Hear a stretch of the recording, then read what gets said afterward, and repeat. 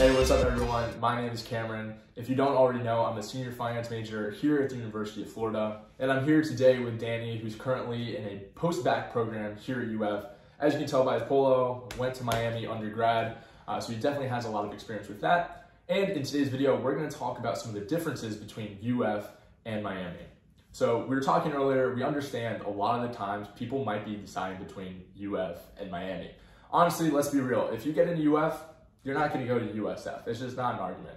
But UF and Miami is a little bit closer as far as kind of the prestige, the academics. So I think it's a very valid decision that could be pretty tough for a lot of students.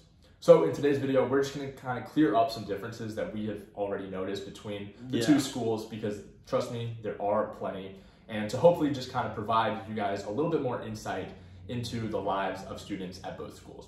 So with that being said, we'll get into the first subject, and that is the social life. So we're here in Danny's apartment. I'm looking out at the Social, which is one of the more popular bars here in Gainesville, and I think this is kind of one of the biggest differences between UF and Miami.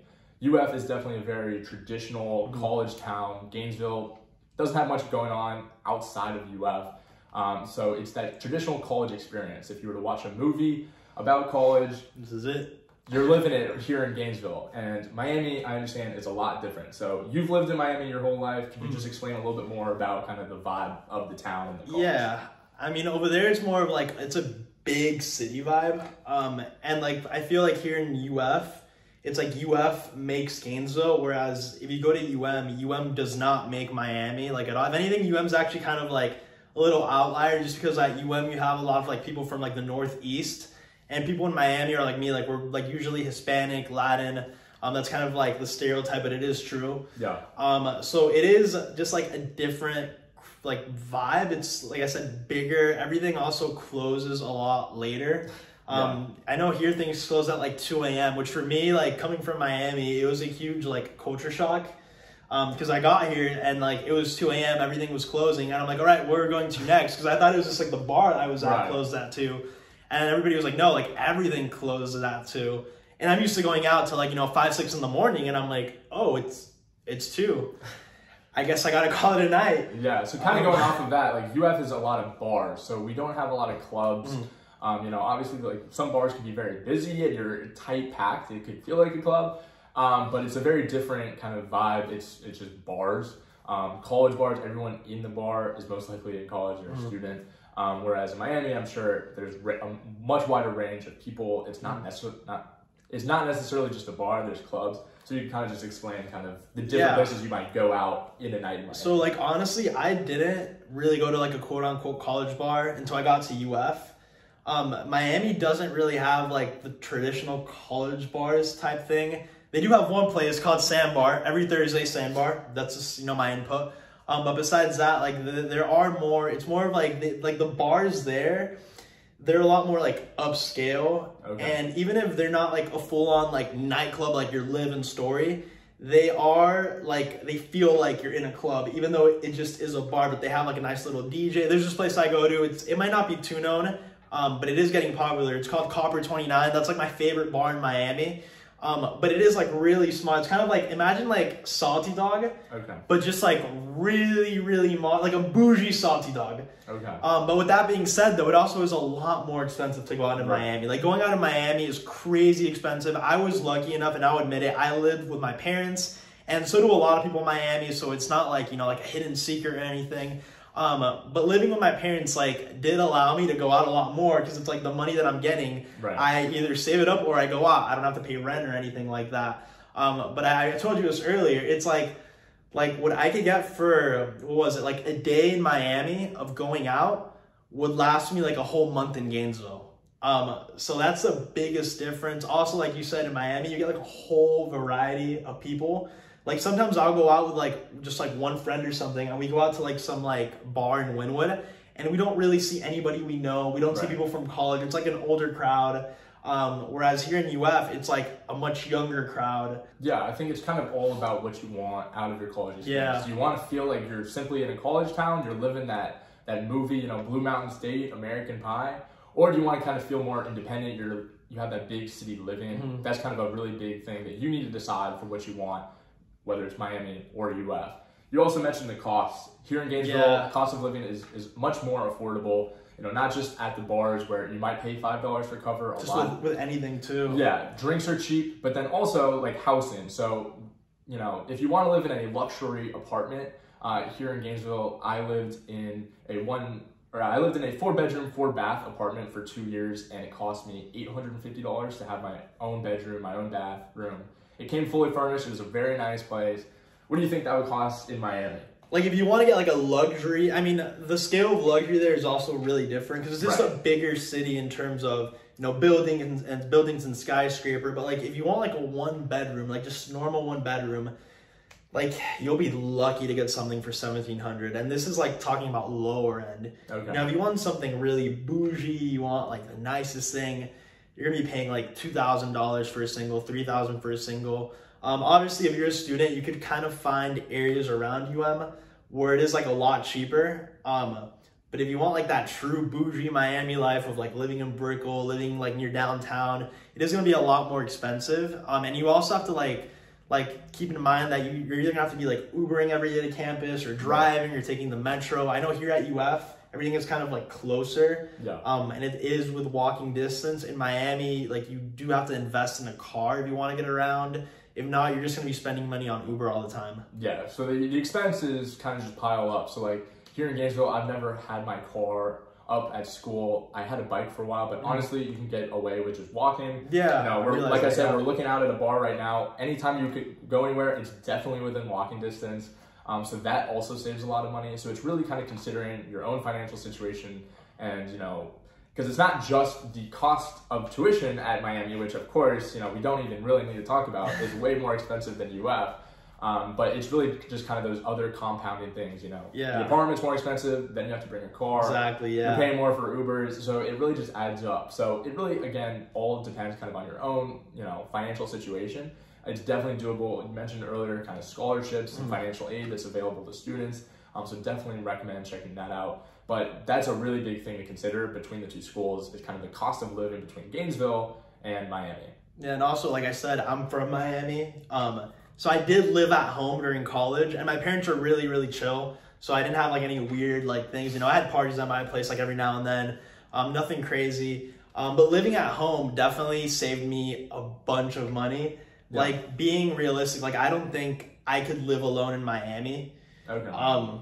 Just because it's not worth it. And like a lot of people in Miami, they like I said, they live with their parents if you're from Miami, because you do want to save as much money as possible, especially when you're like our age, you know, we're in our younger 20s. We just don't have that type of money yet to be, you know. Yeah, and it's nice to hear it's not like a stereotype or seen as a bad thing to live with your parents. No. You know, really in all aspects of life, like it's not a bad thing to live with your parents and to wait until you are financially able to get in a situation where you can pay for yourself, your own housing. So if you're given the opportunity to do that, save some money, I think it's definitely a great thing to do. No, what I will say too, which is kind of funny, Miami, as I've told you before, has like a huge like flex culture. So what you will see is people in their 30s, right? They drive like a BMW M5. This is like, you know, an $80,000 car, but they still live with their parents. So, you know, it is a little funny seeing these memes and seeing social media, how people live. Like Miami has its own like lifestyle where it's like people try to flex everything that they have like all this money, but they still live with their parents. Yeah, I see because, all, you know, I get way too many Snapchat stories of people on yachts, and I don't think I own them. So. Yeah, no, people like they like to pretend like they own the yachts and stuff, but no, you just like charter a yacht, and usually you just do it like, you know, once every blue moon when you can afford it. So perfect. So I think that covers kind of the social situation and kind of the cost of living between the two schools. So hopefully that kind of clears some things up from that respect. Now we're going to talk about the academics. So like we said before, both schools are very good. Definitely the top two schools in Florida. But I guess kind of if you could talk about some of the differences as far as class size. So I know at UF, because we have a much larger population of students, I think it's 35 grand, undergrad, 53, everybody. I think you said was 10 to 12,000. Yeah, so definitely different. Kind of what was your experience, class size? Do you still think you got exactly like what you were looking for and you learned what you came to school to learn? Yeah, so my major specifically, like I kind of got lucky, I guess. Like in my major, like it wasn't too many of us.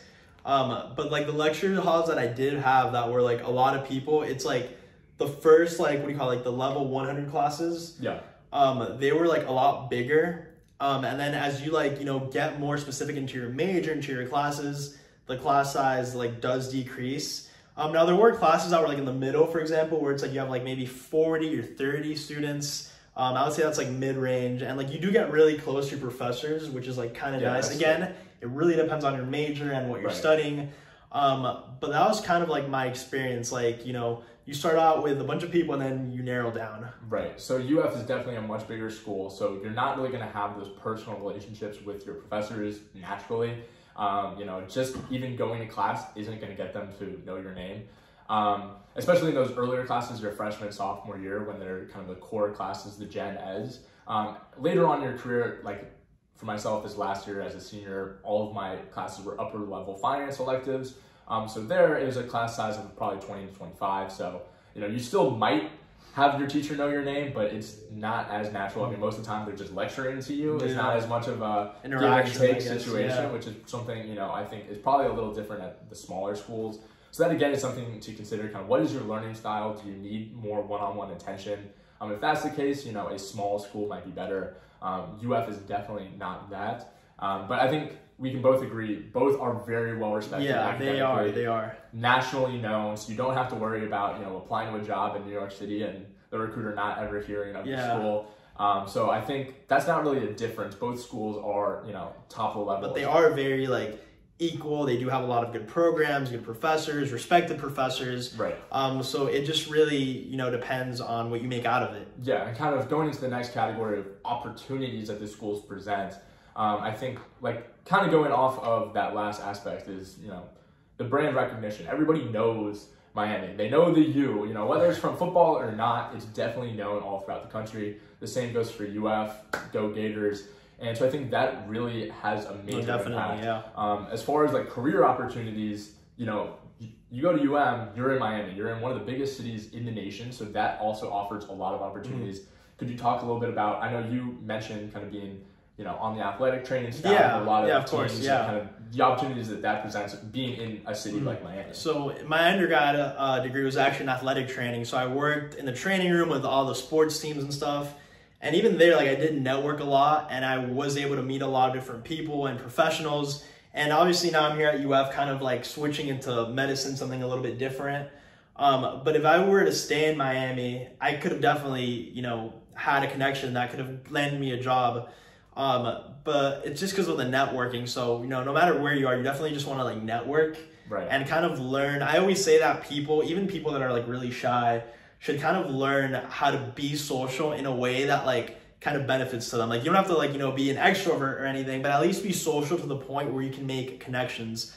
Because that's really going to help you. You can go to Miami, but if you don't make connections, if you don't network, even though you have all these opportunities around you, you're in a really busy city. You know, you have people coming in from all over the world. You have people coming in from New York, LA, into this one city. But if you just stay quiet, you don't do anything about it, you just stay in your room all day, you're not going to get anything out of it. So it really comes down to you to take advantage of those opportunities. Yeah, I think that's really important. That's something I talk about all the time on this channel with respect to applying for internships and jobs. Is like, at the end of the day, it's one thing to go to a school, but networking is the most important aspect. It doesn't matter what your GPA is if you don't go out and network. And I think that is really just a testament to it. You could be in a city with a million different opportunities, but if you're not putting yourself out there, it's going to make it challenging. Exactly. But going off of that, Gainesville isn't really a social hub of Florida. It's not, no one's talking about how Gainesville is going to be the next New York City of the South, like Miami. So the opportunities in Gainesville aren't really there.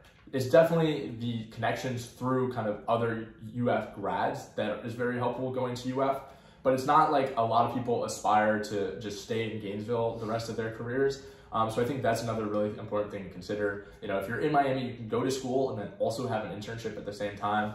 Gainesville is definitely a college town, so there's not a lot of, you know, business opportunities in the city to pursue while you're actually here. You're gonna have to wait till it's the summer or after graduation to kind of pursue a different city and other internships. So with all of that being said, that's gonna wrap up the video. I hope this video helps clear up some ideas and notions that you had between the two schools. Like I said before, they are very different, but at the same time, there's a lot of similarities. Like we said, Academics at both schools are very great. Social life at both schools is very important, although very different. So it's kind of just, again, what works best for your own situation, both financially and what you're looking for after graduation. So with that being said, I hope you guys enjoyed the video. Like I said before, definitely check out Danny's channel. He gets great insight into his life. Also, if you're really interested in Miami, you can scroll back down. He made tons of videos. Yeah, literally any video about you can find it on my channel. Like anything, day in the life, frat bid day, sorority bid day, just anything you want to know about you can check it on my channel. You can also send me a DM and I'll be more than happy to help. He's definitely the guy to go to for anything about Miami. I'm the guy for UF. I hope you guys enjoyed the video. We'll see you in the next one. Have a great day.